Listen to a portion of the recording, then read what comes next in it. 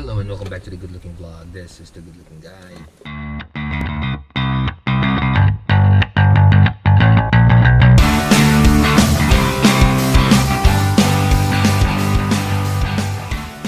And for this video,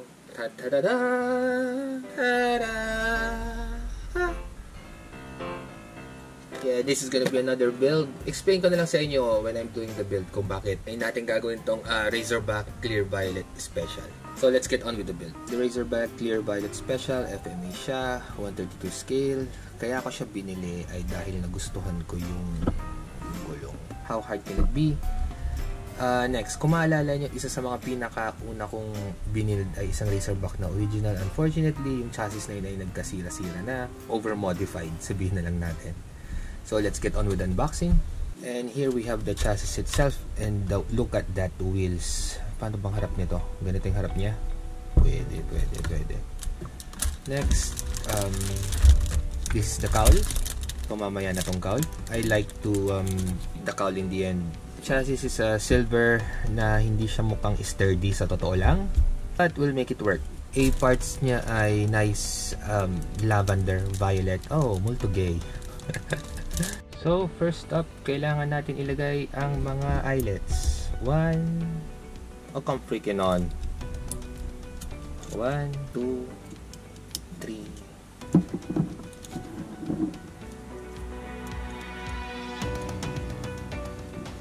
Now the tires. Pares lang ba size nito? Ang ganda nitong mga gulong na to. Wow. Okay, so magiging siyang pairs. First off, we are gonna be putting sa likod yung crown gear. Masyadong matigas tong orange.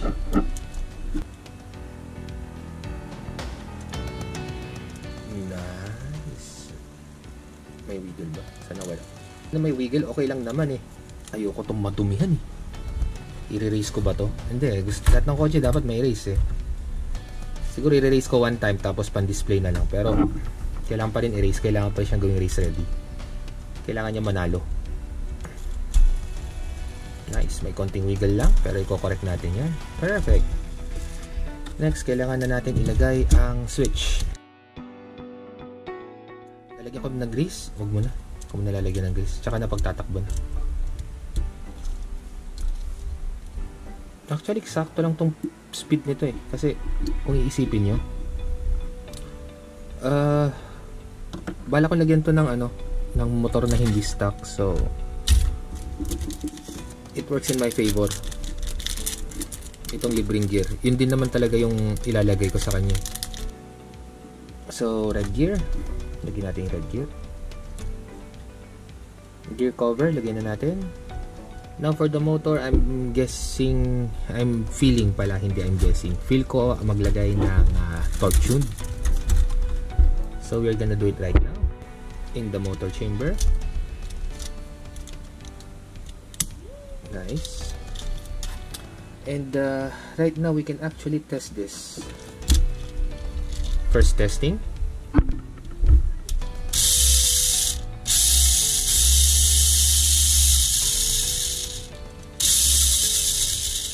Okay, so nagwawala siya.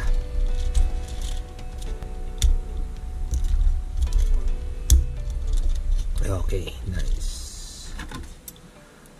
Now, the battery cover.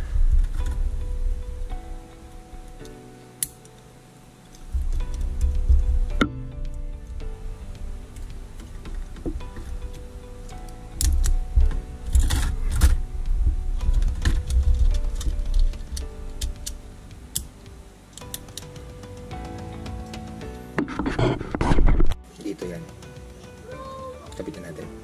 Okay, so pretty much we're done with the chassis, but the thing is, kailangan ko siyang gawing race ready. Oo, maganda siyang tignan. Andun na ako. Maganda siyang tignan. Eye candy siya. Ang problema, kailangan kong ilaban ito eh. So, ang mangyayari dyan, kailangan ko siyang lagyan ng reinforcement. Hindi na siya magiging parang original. But, sigurado naman ako na pag nilagay ko to, hindi basta-basta masisira itong bago nating stock car. Ito na yung front roller setting natin. Makikita nyo naman, kinuha ko yung natural angulation nung thrust angle. Oh, this is nuts.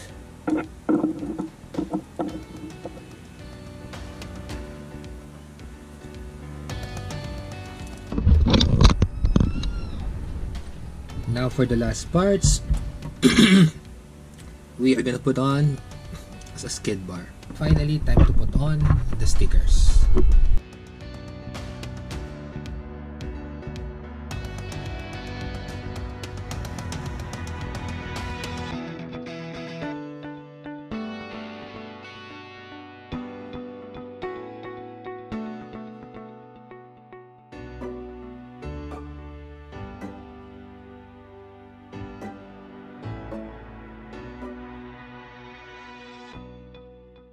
Where the cowl meets the chassis.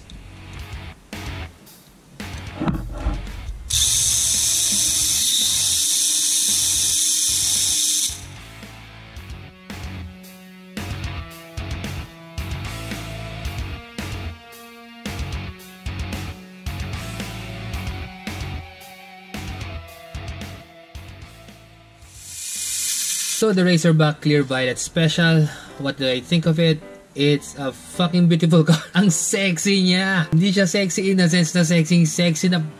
Tignan nyo naman! Mukha siyang baggy. Compared doon sa Panda ko na ito, nanalo na. Compared dito sa Panda ko na pakit, tignan nyo naman ang parang ayaw mong kabangga tong ganitong kotse. Now, I did all I can para may pasama siya sa super stock race namin. So, sa super stock race, pwede ka mag-FRP. Basta lahat plastic roller, tapos pwede ka maglagay ng skid bar and all of that. Pero I already see a problem kasi ngayon ko lang napansin na ang lambot pala ng gulong niyan, talbog nito. Maybe in the near future, lalagyan ko na lang siya ng mga dampers para mas kikargaan ko siya ng light dash or power dash. Tignan mo naman siya. Overall, for aesthetics, bibigyan ko siya ng 9.5/10. Pero for the performance, we are gonna be checking that out on the next shakedown. If you've enjoyed this build, hope you leave a thumbs up, subscribe if you haven't already. For the good looking vlog, Pinoy Mini 4-wheel drive racing team here in Rome, Team Razorback Tamiya, also here in Rome. This had been the good looking guy, and this had been a really good looking car. Peace.